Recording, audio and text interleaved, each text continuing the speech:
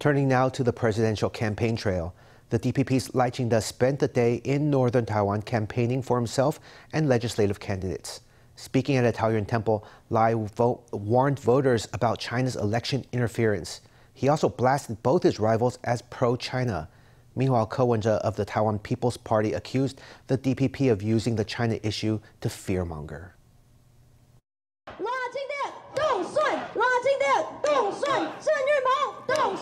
The DPP's Lai Ching-te visited a Taoyuan temple on Thursday. He spent the day in northern Taiwan campaigning for the re-election of 2 DPP lawmakers and 1 independent lawmaker. He warned voters that this election has faced the highest ever degree of Chinese interference. He urged the public to vote for the right person to protect Taiwan's democracy.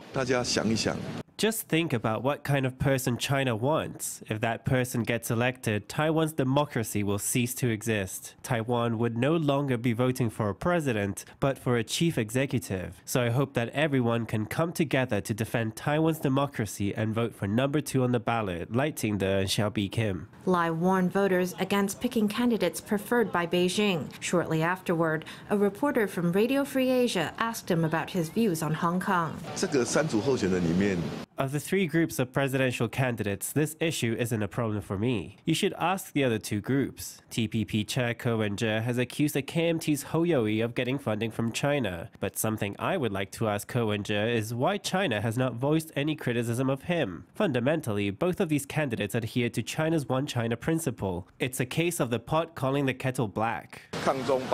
Lai talks about opposing China and protecting Taiwan while saying Taiwan is doomed. When he says these things, I want to ask him, didn't you yourself say that Taiwan and mainland China are like brothers? I myself would encourage China to simply sit back and watch the election without meddling. From past experience, every time China tries to intervene, it just ends up hurting the KMT. On the campaign trail on Thursday, Wen-je of the Taiwan People's Party blasted Lai for using China to fearmonger. In turn, Lai accused both his rivals of being pro-China. He also criticized KMT vice presidential candidate Hsiao, who said that Ke and Hong Hai founder Terry Gou would be consulted during cabinet selection. Lai said that Hsiao was overstepping his role. Hsiao refuses to change his ways. I reminded him before that he's not running for president, but vice president, and in any case, he hasn't been elected yet. He's taking over Ho's role, saying he will form a cabinet together with Terry Gou and Wen-je. Everyone can see through his tricks.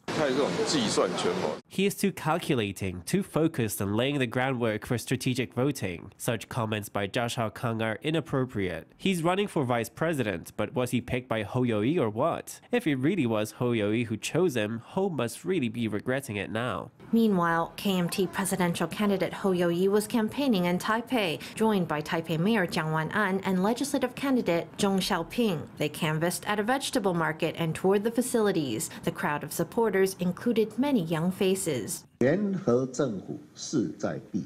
A coalition government is imperative. I will appoint people based on talent. So I'd like to ask everyone to vote for the biggest opposition party and cast a vote for number 3 on the ballot, Hsiao and Hsiao. With election day approaching, the KMT is ramping up campaigning with an eye on returning to power.